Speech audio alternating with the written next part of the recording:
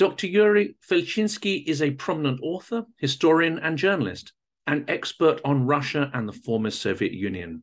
He has appeared on hundreds of print, TV, and radio interviews worldwide, and is widely known as co-author of the book Blowing Up Russia with Alexander Litvinenko, a former lieutenant colonel in the FSB who was poisoned with radioactive polonium in London in 2006.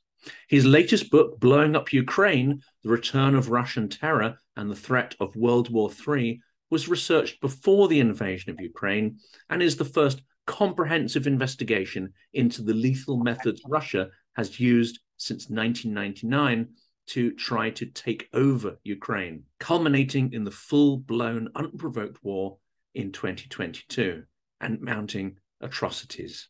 Yuri, welcome to the channel. Thank you. Before we cover events in Ukraine and the culmination of a 20-year plan to try and take over the control of the country, could we please talk a little bit about the FSB's alleged involvement in a series of terrorist attacks that took place in Russia between 1994 and 1999? Because if that's true, they create a direct link between the brutality we see in Ukraine now and the very start of Putin's regime in Russia. Yes, of course. And the problem is that in 1994, in 1999, we probably did not expect that this would explode into basically, Third World War coming to us. In 1994, prior to the elections of President Yeltsin in 1996, the first Chechen war was started. It was started as a provocation of the FSB.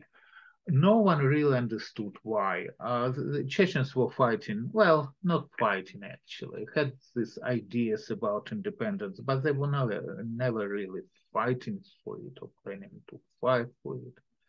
And when the war started, no one really understood what was happening.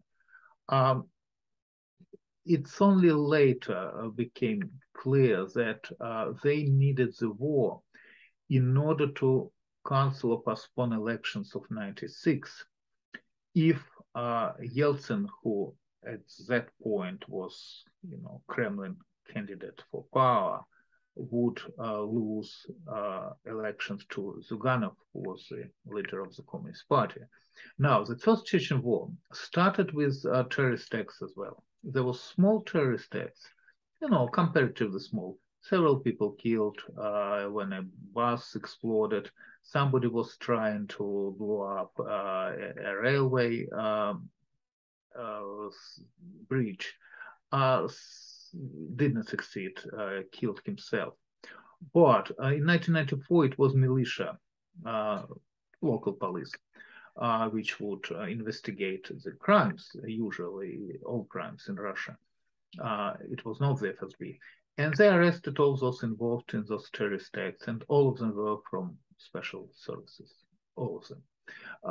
They were sentenced for like 2-3 years minimum sentencing for something else, not for the terrorist acts, for illegal possession of weapons, for forging documents, because the government, of course, claims that all those FSB and whatever GRU IDs, all they were, fake.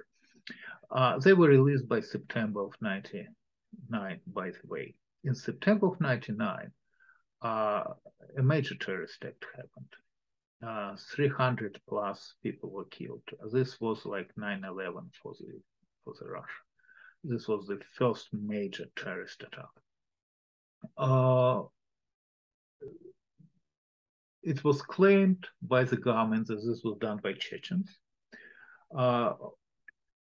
as a retaliation for the events which led to this first Chechen war. Very quickly, the government declared and started war against the Chechen Republic again. In both cases, we have to stress this was internal case of the Russian Federation. The Chechen Republic was never independent. The war again was started in case Putin, who by that time was preparing himself to become president, would lose elections or would look to lose elections. And so in order to postpone these elections or cancel them, the FSB have done the same tricks which they've done in 94, 95. Organized terrorist acts first, declared the war against the Chechen Republic, but surprisingly enough, Putin went through elections and won. Well, it was 51% against 49. Some people were saying that he was cheating, and he was cheating. But the result was that he won. And in both cases, in 96, after Yeltsin won, and in Putin's case, war was over and war was stopped as soon as elections were done. Because, of course, when they fully rig the elections, like in Lukashenko, it's like 80-90%, aren't they? That's when they fully control. But you see, in case, honestly, to be fair, in case of Putin, he won after first round. And if he would not get 50 plus whatever, one vote, there would have to be another round. And if the another round would be, he definitely would get more votes than the gun. I mean, this is out of question. But Putin wanted to be elected president from the first round, and for first round they would need to cheat a little bit, so they did cheat. So is that Yeltsin or Yeltsin or no? This was Putin in 99. The elections of 2000. Putin became acting prime minister, acting president on 31st of December 99. But there was a lot of cheating involved. You see, Putin was director of the FSB. Yeltsin had 3 candidates to choose from. One was Putin, who was director of the FSB. The second one was Sergei Stepashin, who was former director of the FSB.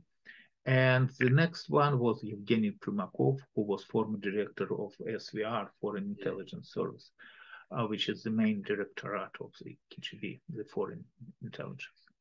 And so, in other words, by the end of 99, Yeltsin agreed to name a former FSB officer as the president of Russia. And on December 31, 99, he resigned. And by law, the prime minister, and Putin by that time already was prime minister, would become acting president of Russia. And that's what happened. And Russia, this is not really a great democracy, Russia, right? It never was a democracy.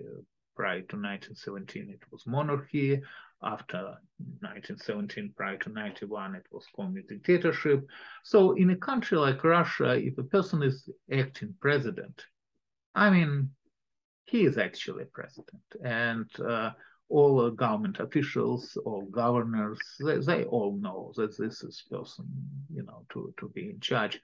And you better not to confront him, you better not to oppose him. So it was a very easy and programmed victory for Putin. But this, of course, was manipulation of the system. Now, Putin became the president. Many people thought that he came on behalf of oligarchs. And there was some truth.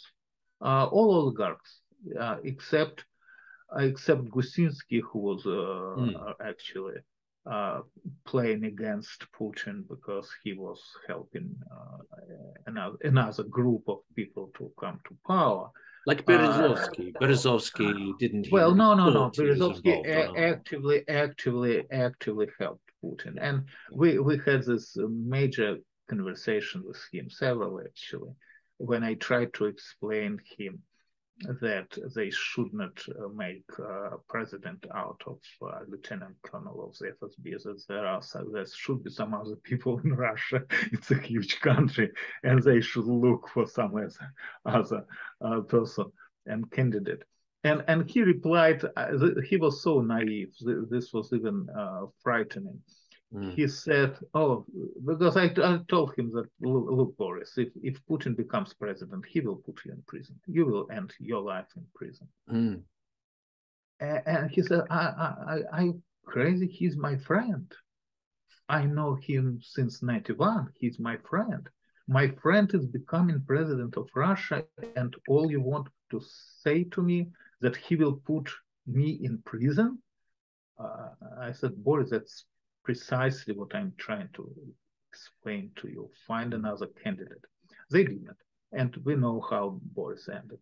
Mm. I mean, Primakov would have been very interesting, wouldn't he? Primakov is a much more complex character.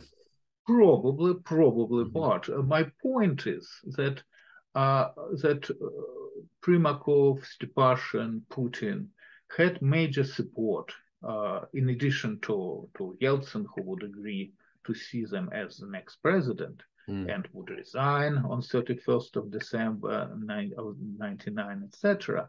They had the major structure behind them, and this structure was the FSB, the state security, the former KGB. And that's why I never look at Putin as if he is a dictator similar to Lukashenko, right? Because Lukashenko is a classical dictator. I mean, if you take him out tomorrow, then Belarus would become a normal country the day after tomorrow. This is not so with Russia, and I do not believe even now that if you somehow get rid of Putin, then you will get rid of all problems which we have with Russia. Not necessarily, and I'm quite sure that this would not be the case. That this problem is much bigger, and this problem is the state security. The state security, which was fighting for power, believe it or not, since December of 1917, when it was formed.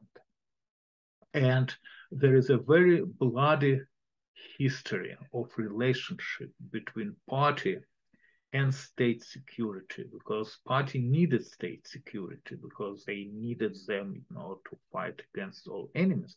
And for the Soviet government, everybody, everybody around was the enemy except the Communist Party itself. So they needed this powerful structure institution to fight all these enemies, both inside and outside. But at the same time, they knew that the current FSB, former NKVD, KGB, whatever, they were fighting for power because they wanted to have absolute power in the state without any political control.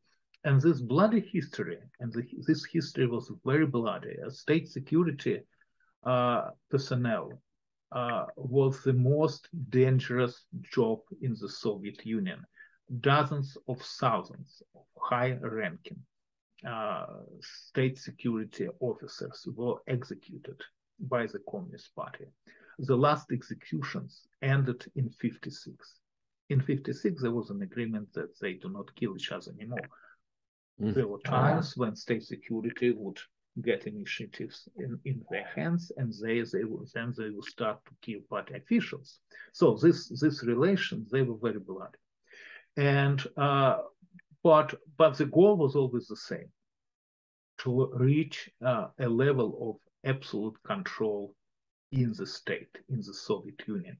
For the first time, they came close to this ideal goal when Andropov, former KGB chairman, became first general secretary of the Communist Party and then chairman of the Supreme Soviet of the Soviet Union. He actually became president, but Andropov ruled just 1.5 years. He died. And the KGB lost initiative. The Communist Party, of course, took control as well. It's ended with Gorbachev and his reforms. The KGB hated him very much. They wanted to get rid of him. In August of 91, they tried. They failed. It backfired. The Soviet Union collapsed. But it collapsed not because of reforms of Gorbachev. It collapsed because in August of 91, hardliners, in charge of them was chairman of KGB, Vladimir Khrushchev, was trying to return Russia, this reformed Russia, which had free elections for the first time, absolute freedom of press, market economy, which started to develop, open borders, which were never opened. This all happened under Gorbachev. And prior to this particular day when coup d'etat happened, Soviet Union still was the most probably free country, in its own history. But the coup d'etat failed, and Yeltsin came to power. And it seems to be that Russia was becoming a normal democratic country. The problem was that there was one institution which was not touched by August 91 revolution. This was the only institution which survived the collapse of the Soviet Union. There were no other Soviet institutions which survived this collapse. And this institution was the KGB. And since 91, there were several attempts to take power. We know when those attempts were made. One was October 93, when a communist parliament, which was infiltrated heavily by KGB personnel, was trying to, overthrow Yeltsin, basically force him to resign. They failed. In March of 96, when elections were planned to be conducted in Russia, and Alexander Korzhakov, the person who was responsible for personal security of Yeltsin, and who was in charge for practical purposes of the state security, was trying to force Yeltsin to cancel elections, postpone elections. And the idea was, believe it or not, it's difficult to prove, of course, but the idea was that somehow Yeltsin would die very quickly. And another person, Alex Saskovets, who was already prepared, who had a position created for him, kind of first vice premier of Russia. Mm-hmm. So the time when they had this position, he was the man who would replace Yeltsin in case something happens to him. They failed because Yeltsin, who had great intuition power, I believe, fired Korzhakov and took the side of oligarchs who were offering to conduct quote unquote free elections. So Yeltsin won over Zyuganov with minority votes from the second round. Some people were saying that he was cheating, and he was cheating. But anyway, there's nothing what you could do. He won. And then the third attempt, of course, was 99, 2000. So in a historically very short period of time, because we have to agree that from August of 91 to December of 99, when Putin became acting president, and in 2000, in early 2000, president, this is historically a very, very short period. So during this less than 10 years period, the FSB finally reached its objective. They put their person as president of Russia, very quickly took control of the entire country, because Putin immediately started to promote to major government and political positions other FSB officers. We have to know and to remember that in addition to all those, KGB, FSB officers who were openly working, as serving the country as state security officers, there was so-called group of it's called Officers of Active Reserve. Basically, this is a system when a person who once started to work for the FSB, KGB, never leaves the department, but is sent to work in civil, as civil servant. In other words, they They were sending KGB officers into peaceful Soviet first and then Russian country, as if they were sending spies abroad, as if they were sending illegals abroad. So it's like, well, when Putin was working in Dresden, for example, he was not there as a KGB officer. He was there as a director of Soviet-German society, French society, like this, right? So he had a different position, right? But indeed, of course, he was KGB officer. And they were doing the same inside Russia. So they would send those people, and usually, of course, they were trying to take the best position, the highest position possible in the newspapers, in the organizations, in publishing houses, in banks, in all those major companies which deal with oil. And of course, Putin worked in Sobchak's mayor's office, didn't he? So Anatoly Sobchak. Yeah. Precisely.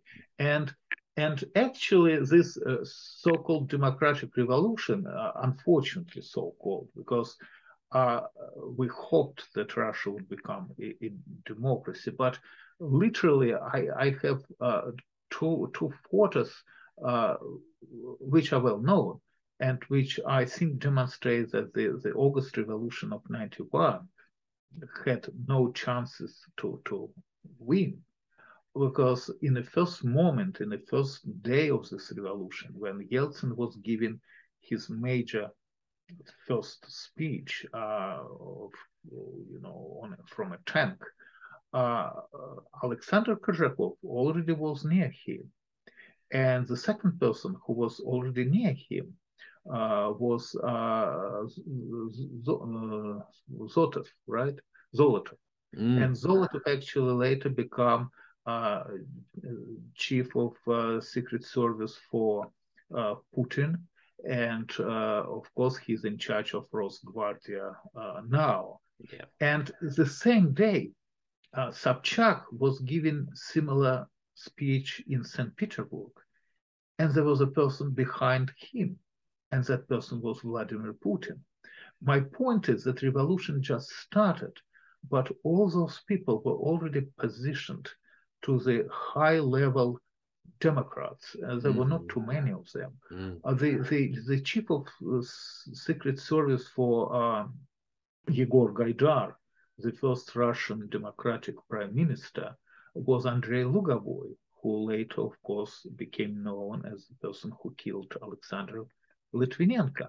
And we may continue,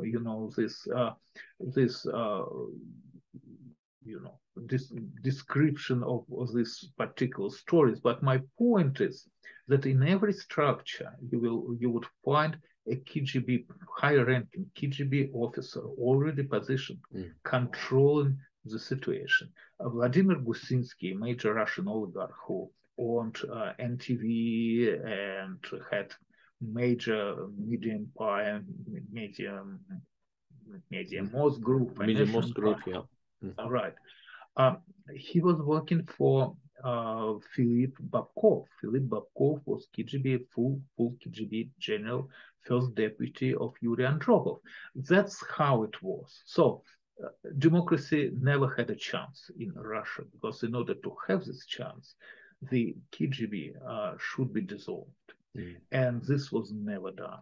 And the same problem we have now, and this problem is serious, especially if we take into account, the war with Ukraine, which began in 2014 as a kind of, low-level war and became a full-scale war now in February. But the problem is that to get rid of Putin is not enough. This is not just Putin alone. He is not alone at all. It's the entire institution of the FSB, which is a very serious structure, which is more than 100 years old now. This is the only structure which is, more than 100 years old. In Russia, everything else died and collapsed. And unless we find the way to dissolve them somehow and to ban them, and without allowing them to be reborn under new abbreviation, because all they were doing, you do not trust me, they were many times, you know this probably, they were changing the name. I mean, from 1917 Yes. until recently. Cheka, Ogpu, there's so many different names, yes. Constantly changing names. And there are certain reasons for this, because they were regrouping, they were restructuring. The Communist Party didn't really know what to do with them, how to make them not dangerous for the Communist Party. But the result is that for the first time in human history, we have a state, a major state, a nuclear state, which is ruled by the state security. It's first in history, isn't it? I mean, it's the first time it's this comprehensive, yeah. I mean, this is the first time. You will never find an example where a country is ruled by the state security. You will find monarchs or dictators or juntas or political parties, but not the state security. In the Soviet Union, this was the state security under political control of the Communist Party. And that's why, of course, the state security wanted to get rid of this political control, because they always had this belief that the only reason the Soviet Union is not winning this war against the United States and against the West is because they have this political control of this stupid Communist Party. And as soon as they would get rid of this political control, then they know how to win. And that's why we see what we see now. We actually see the first attempt of the state security of the Russian Federation finally, to be released from any political control from the top, and finally starting to, realize, to fulfill their ideas and the program which they have. That program is very simple. They plan to rule the world. It's difficult to believe because Russia is a huge country. Nevertheless, it's just one country. But they sincerely believe that through bluff, through force, starting with Europe, they would end to rule in Europe first, and then, of course, to force even the United States to agree that they are number two and not number one. And of course, we want to defend our values. We want democracy to be the system that triumphs, not the Kremlin's template for control. And we assume that they understand that democracy is a real thing. Then they have this vision they're fighting one system against another. But actually, that's not how Putin thinks, is it? He doesn't actually believe there's such a thing as organic democracy. He doesn't believe there's such a thing as genuine opposition. It seems in his mindset, everything's a plot, everything's a power play. It seems to be ultra cynical. Since 2000, Putin, as president of Russia, obliged to address nation with, particular speech. Right? I mean, this is usually done in all states. We have it in the United States, we have it in Britain. So Putin has his momentum as well. So once a year, he's giving this major speech to Russian people. The word democracy was used once in all these speeches during all these years. The word democracy was used once. I even do not remember what was the context. But no, Putin doesn't believe in democracy. This is not surprising for us. We kind of understand this. But our hope was, and this was the basis, I guess, for all our mistakes. Our hope was that he is a practical, rational man.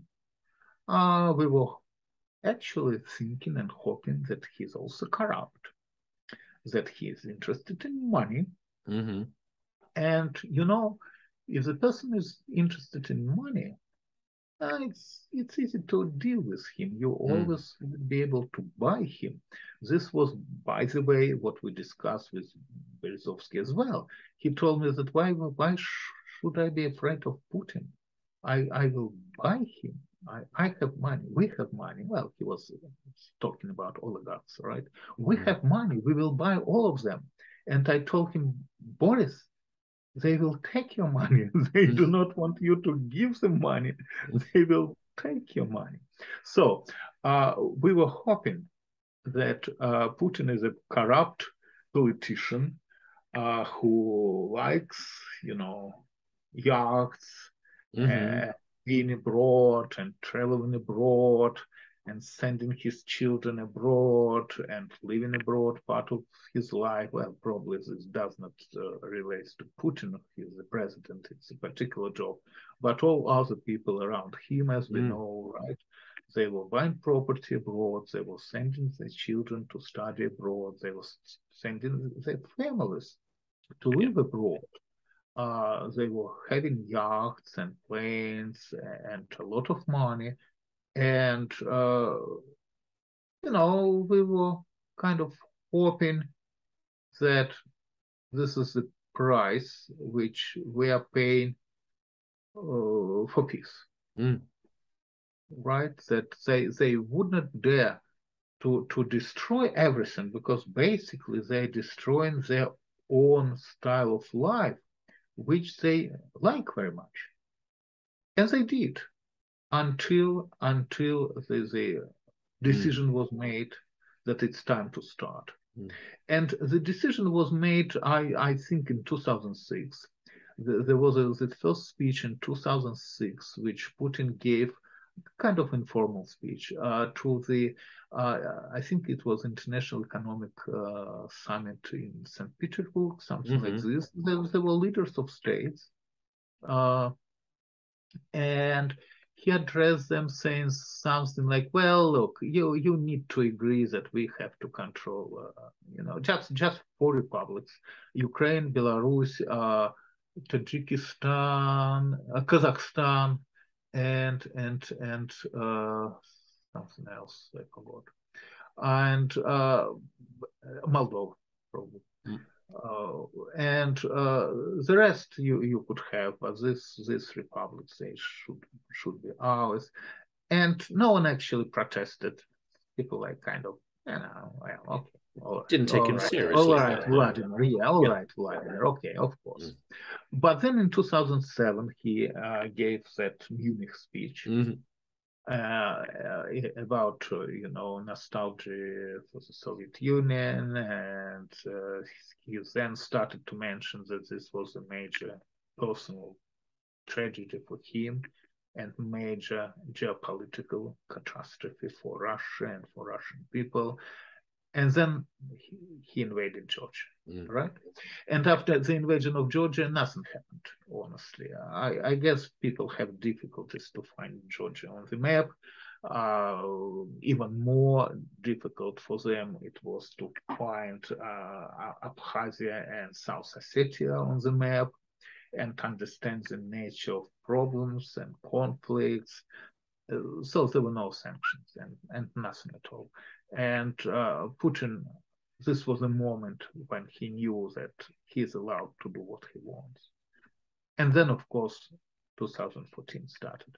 And 2014 started probably unexpectedly for him, because he did not expect Yanukovych to lose power. This was all Putin's fault. We have to be fair. He forced Yanukovych to take back his word, which he gave to his country, that his country would do everything to become part of European Union. Now, there is a reason why Ukrainians wanted to be part of European Union. They didn't want to have, visas traveling to Europe. They wanted to have ability to work in Europe. I mean, everybody in Ukraine was seriously interested in Ukraine. being members of European Union. They wanted European Union to help them to rebuild economy, to finance the economy in Ukraine in forms of loans, etc., etc. Move away from oligarchy into more of a pluralistic but kind of economy. Probably oligarchs themselves in Ukraine didn't want really Ukraine to get rid of them, and they had some control, but nevertheless, everybody was interested in being a member of European Union. And that's what Yanukovych promised. I mean, there were serious conversations and discussions about this, and he made certain statements. And then, of course, Putin forced him to take back his word in exchange, in return for $15 billion loan to Ukraine. And that's when the revolution started. So it was provoked by Putin. So Putin at the end decided to invade Ukraine, right? He lost Yanukovych, and he lost the ability to install pro-Russian government. Because prior to this, it was always 50-50. We remember how Yanukovych was fighting against Yushchenko, and it was like so close every time that Supreme Court of Ukraine would have to intervene. But when Yanukovych lost power, this was the moment when it became clear that Ukrainians would never choose a pro-Russian candidate again. And this was the moment when Putin decided that it's time to start to deal with Ukraine. Now, the idea was very simple, that he would invade Crimea, take it quickly. This was easy because the Black Fleet has a major base in Sevastopol. So Russian troops are already there. They would not need to move them, to transfer them from different parts of Russia. They were already there. And Ukrainians, this is very important to understand, Ukrainians did not have army at all. Why do they need an army who is going to invade them? Russia? Ha, ha, ha. That's what happened with Crimea. Because there was a treaty in place, wasn't there, in order to denuclearize? Of course. There was a treaty, there were guarantees. Guarantees, provided by Britain, US, Russia, absolutely. Even China, I believe. So Ukraine was safe as insurance company. And then, of course, Crimea happened. And then as soon as Crimea happened, and Ukrainians made a mistake, they should fight for Crimea. They didn't. This was a major mistake. And then, of course, Putin thought that, well, if this is so easy, should I try to take more? And he started the invasion of Donbass. This was done through so-called referendum. Again, Ukraine is a country with 50-50 split prior to 2014.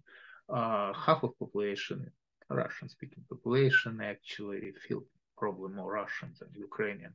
Another half is kind of more Ukrainian than Russian. There were some Western Ukrainian parts, which are literally like 100% Ukrainian, probably not necessarily even speak Russian. But mainly it was a mixed population. But the closer to Russia, you will have, of course, more and more percentage of Russians living there. So the areas along the Russian border, they were all inhabited by Russians. Well, yes, some of them were probably felt that they closer to Russia than to Ukraine. And it was very easy to provoke those people to start to demand referendums. And this was the idea after Crimea, that you will start this separate movement, which was actually effectively organized by Russian special forces. They are really very good in this. Because I was going to say, there wasn't an organic, ground-up separatist movement, and the Western press still get this wrong in articles all the time. Correct. They engineered essentially Correct. that resistance movement. And again, we've seen this in Georgia, right, where this was successfully done by Russians. Even now, Western analysts are not able to understand really what was happening there, who started to fight, who was killing whom, etc., etc., right? And basically, they start to do the same in Ukraine. Now, it's a tricky part, but you know, Soviet special forces and Russian special forces, they were good in organizing partisan movement and revolts in places like Africa. Trust me, it's much easier to organize it in Ukraine when you speak your native language and you look actually similar to the local population. But but GRU has specially trained military units whose profession is to organize disturbances, again, in places like Africa or Latin America.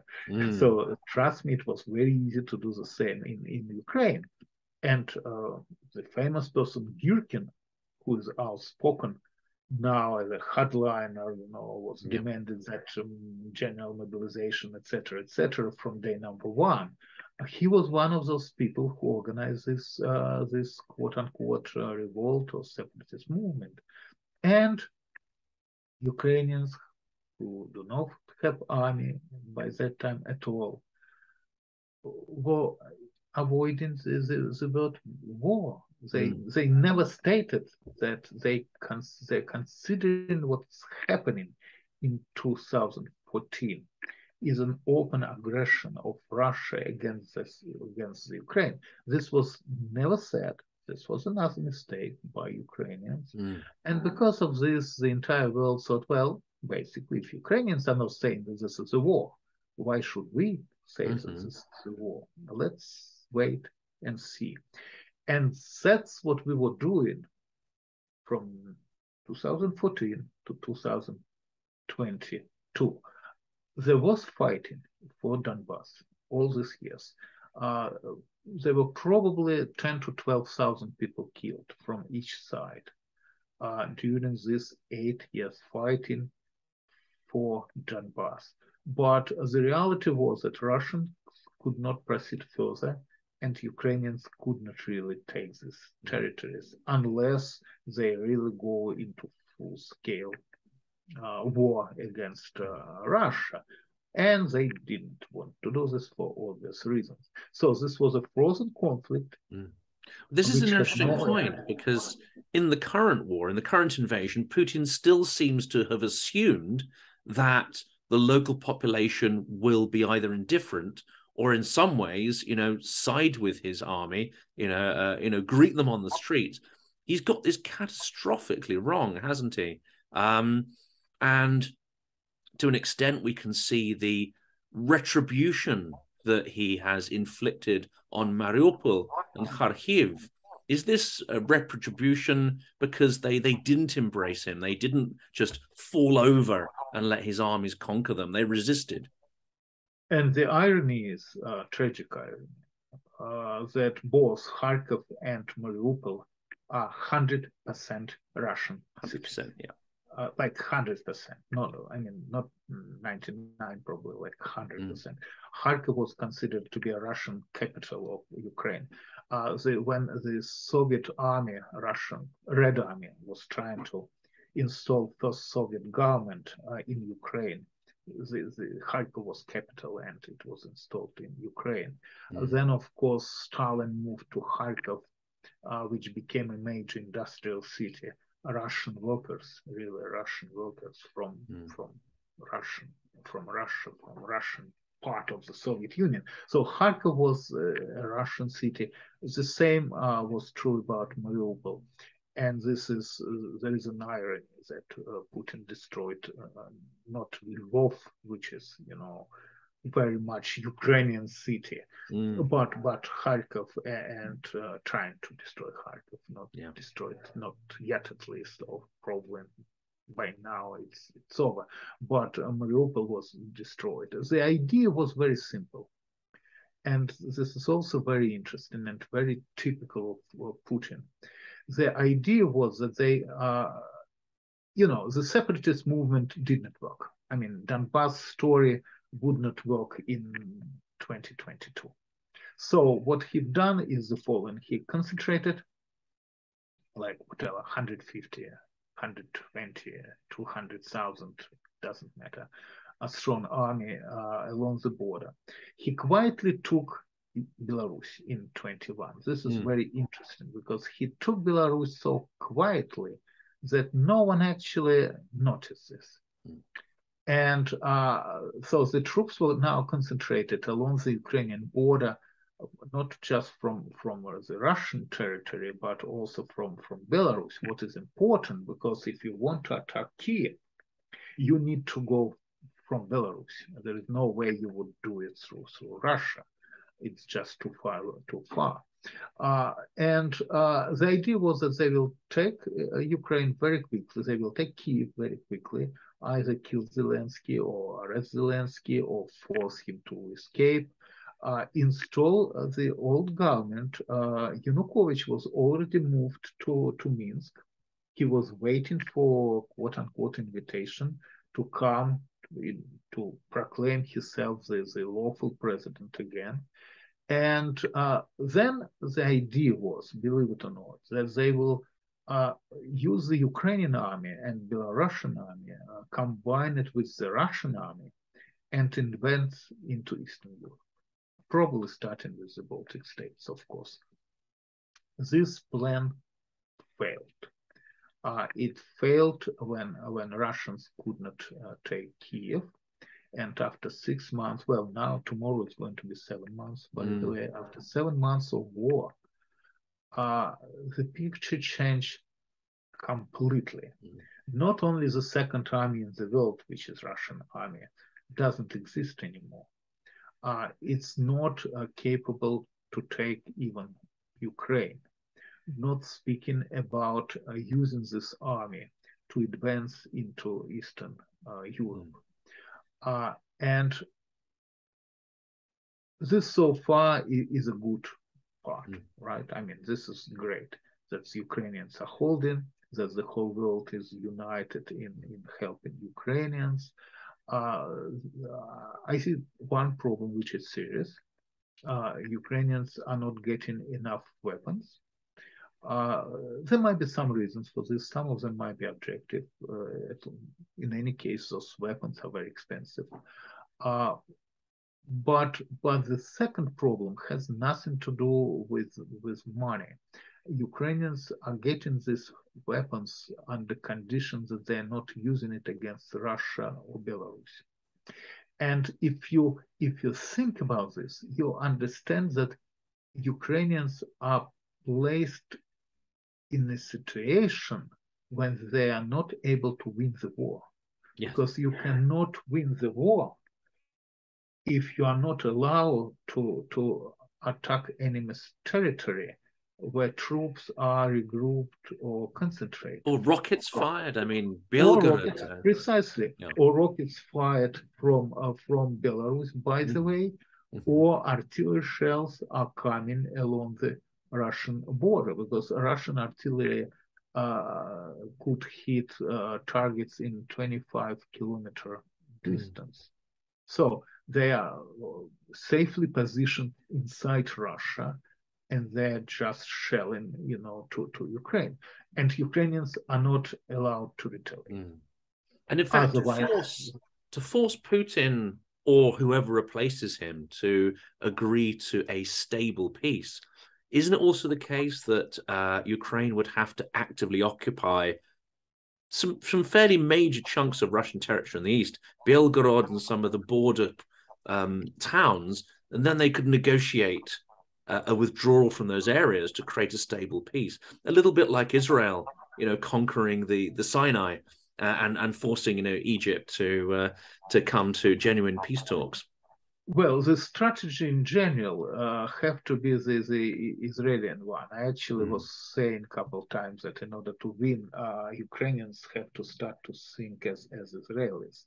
But I would not. I do not really think it's really necessary to occupy Belgrade, but to fire there is absolutely necessary because that's where one of the main bases is.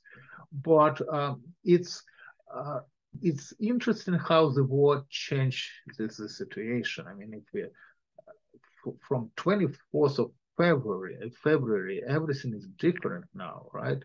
Putin was fighting against NATO, increasing the membership. I mean, countries who joined NATO. The result is that Finland and Sweden joined NATO. Putin was fighting for Russian language to be respected in Ukraine. The result is that even Russians do not speak Russian in Ukraine now.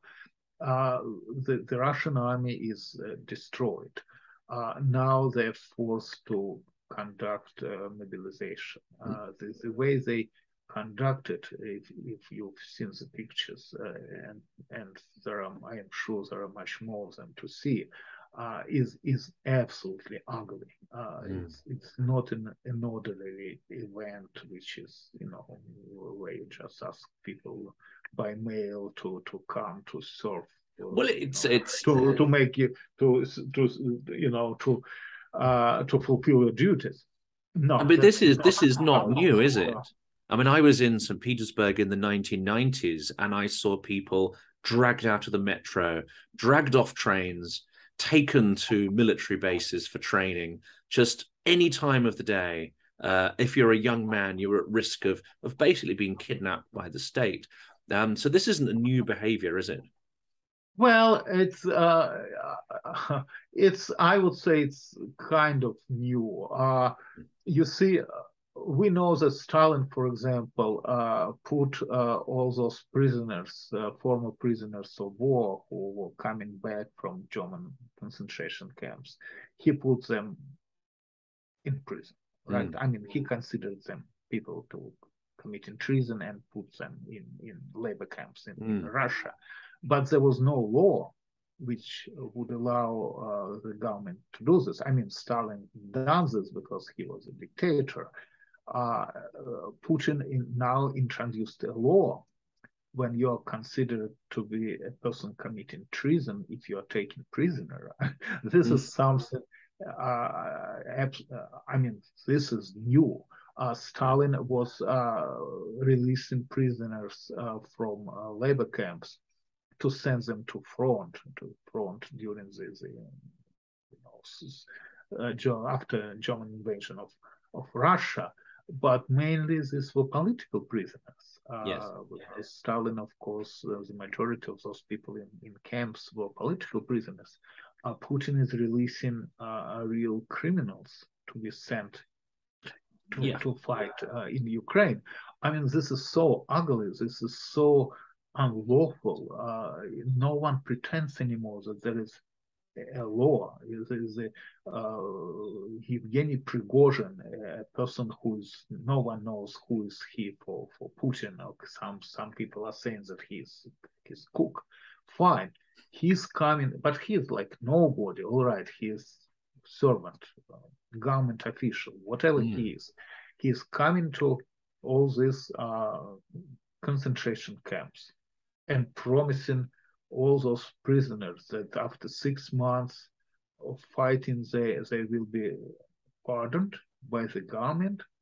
I mean, he has no authority to do this. He has no authority to take people out of the prison or out of the labor camp.